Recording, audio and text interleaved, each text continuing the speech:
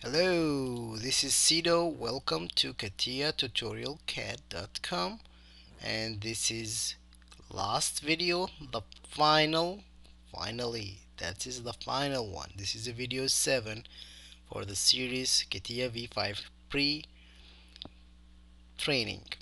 Okay, now actually, I don't wanna.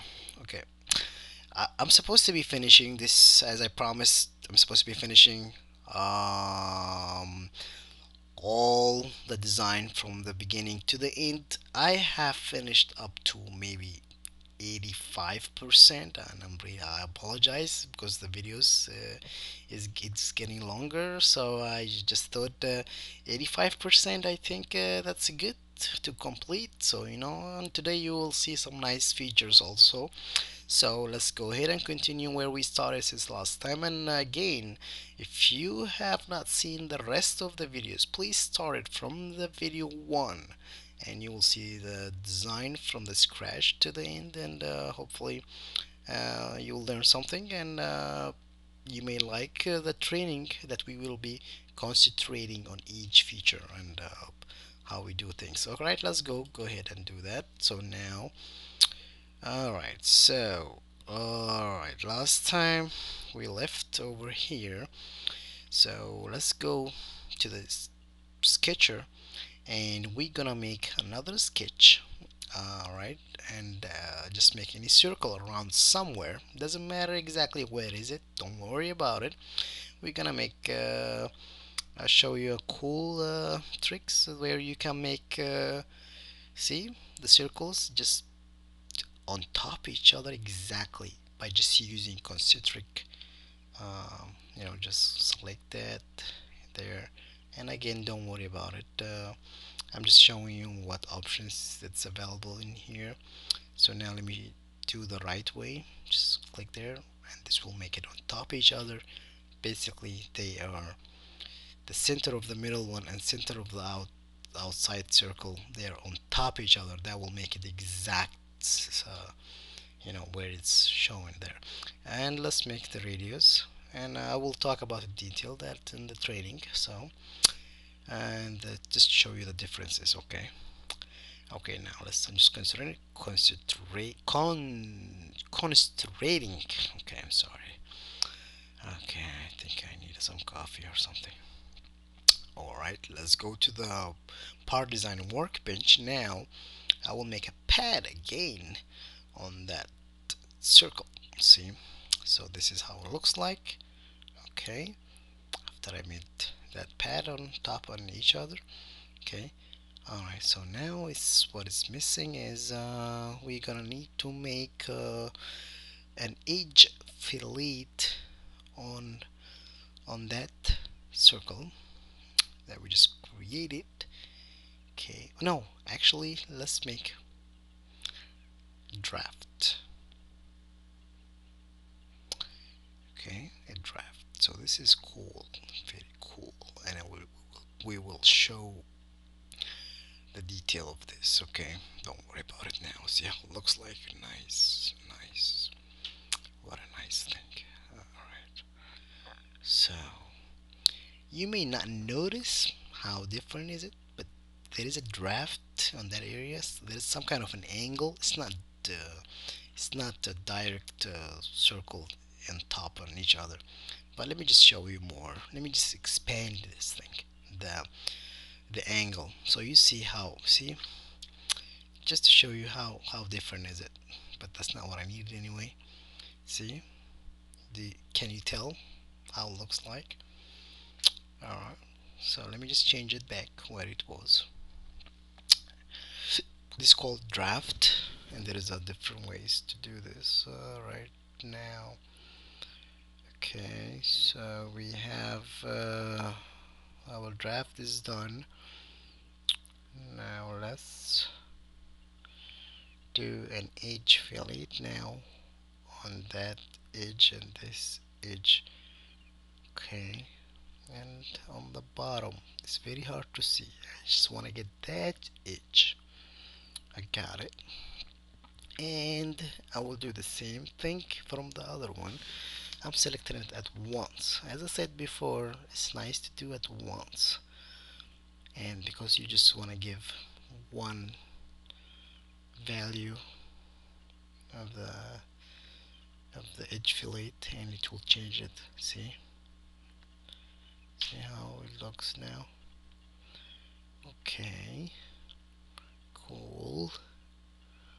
Next will be, this is the shading toolbar. Okay, we'll talk about on each one later, but I just want to show you, yeah, how it looks like without the shading.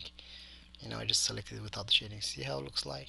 But let's put it back where it was for now. If you double click on the toolbar, it goes back where it belongs. That's cool. It's cool too, right? Okay, let's see something real quick. This is the shading part. Okay, just double check it. Okay, now let's make a this. You have to select that. That was a chamfer, by the way. It's not edge fillet. Chamfer is, you see, it looks like an edge fillet, but this one a chamfer. And even the icon, they're pretty similar, and it's very hard. Um, and I'll tell you how you can differentiate. I know that was one of the testing test questions that I had on my certification, and I knew it they will ask me, but I got it. So now this is, I'm trying to make a hole right now. Okay, a hole. So this may be the first time we doing it. So once you do that, I'm just making sure that hole goes at the middle of the circle. So I just did use that concentric thing. So I just went back. So I just choose the hole dimension of it. See how it looks like the hole on the right.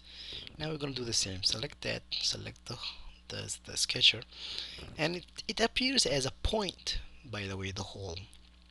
See, once you do that, so you see, you go to the sketcher, and it looks like a point.